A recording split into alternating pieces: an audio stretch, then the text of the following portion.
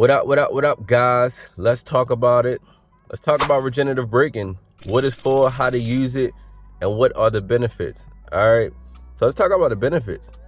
In using it, it helps you charge the battery. It's really good. It's like the best way to charge your battery in your car. All right. As you can see right now, the battery is still cold. I just got in the car. So in park, you can't use it. You got to be in drive in order to cut it on. All right. Now, let's not get it twisted. It takes some time getting used to because we're accustomed to hitting the gas, hitting the brake, hitting the gas, hitting the brake, right? So, and with regenerative braking, you don't have to brake as much. So that means less wear and tear on your brakes because the car's doing all the hard work for you.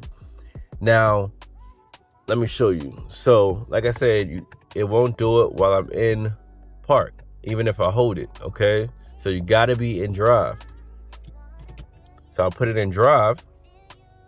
I'll hold it, wait until the M pops up, okay? Once you see that the M popped up, which it did, what you wanna do now is, it's already at setting 3. So if you wanna go more, you just hit the -1.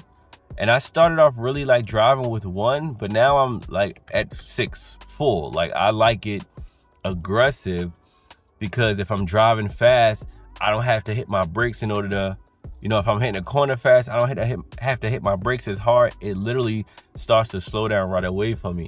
So once you get used to driving, I promise you 6 is the better option because you really start to get into that one pedal driving. All right. Kind of like Tesla. Well, everybody's getting it from Tesla because if you ever drove a Tesla, Tesla does this. Like Tesla has it set up automatically in their car and it's amazing. All right, it's amazing. But it's how you charge your battery too, okay? So let's see if I could drive around this parking lot and show you guys what I mean. All right, so I'm in there. I'm in drive already. I got it aggressive, but watch the power flow. So anytime you see the green going straight down, it means it's charging. Whatever you're doing in your car is now charging your battery. All right. So once again, the regenerative braking is set up to help you not brake as much, but also it charges the battery for you a lot. All right. So let's see. So now,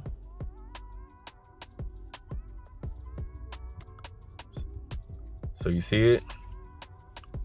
Turn that real quick. Let's go a little faster real quick. Make sure nobody coming. So now look, I'm not even braking. I'm literally on. Oh, let me put my seatbelt on. So you see now it's charging. Sorry about that. My seatbelt on.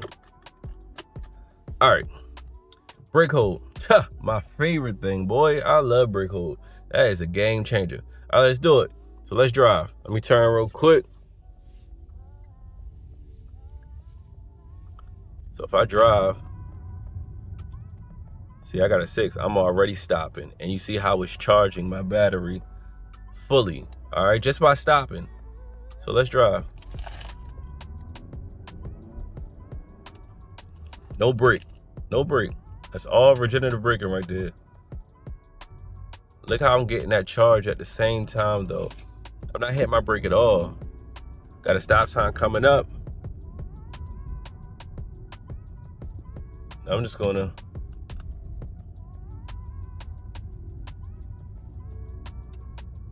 just brake. It is charging my battery. It's amazing, man. It takes some time getting used to because it's aggressive. It's literally what you're not used to. But if you can just, all you have to do, what I started doing was I literally just started leaving my foot on the gas. Once again, we're used to like braking ourselves. We're used to taking our foot off the gas in order to stop the car. Now you don't have to do that. So 6 may seem aggressive to start off with, but when I tell you that my foot has, since I started this video, has not touched the brake.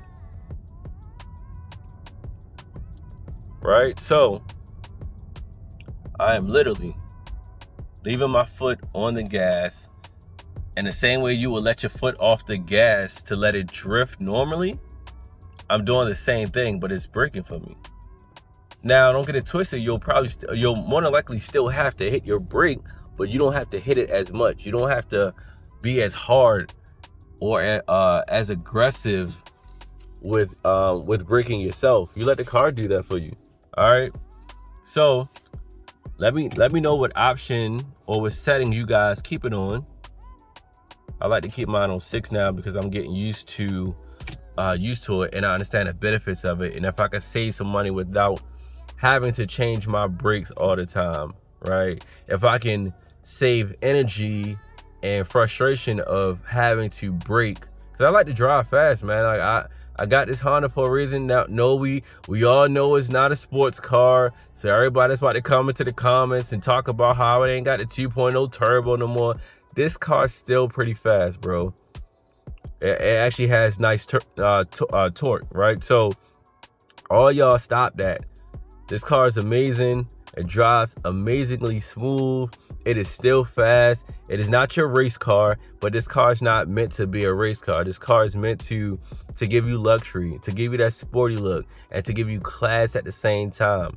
All right, to help you with your driving and to make it, you know, more efficient with the gas. I think everybody wants that, right? Like, I mean, maybe everybody doesn't want that, but if this is your main car and this is my main car, I want that.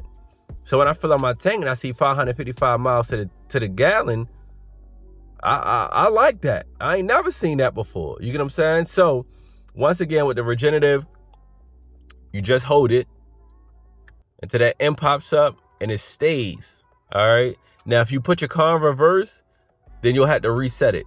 If you put on the lane assist and the cruise control, you'll have to reset it. All right, every time. It won't save. So every time you get in your car to start your car, you have to do it again. And that's cool. You just hold it. You pick your setting. If you want 3, 4, 5, 6, you just keep hitting the minus. If you want to take some off, then you hit the plus, and then it takes it off. All right. That's it. If you guys have any more questions about the regenerative braking, let me know. Let me know y'all favorite settings in the comments.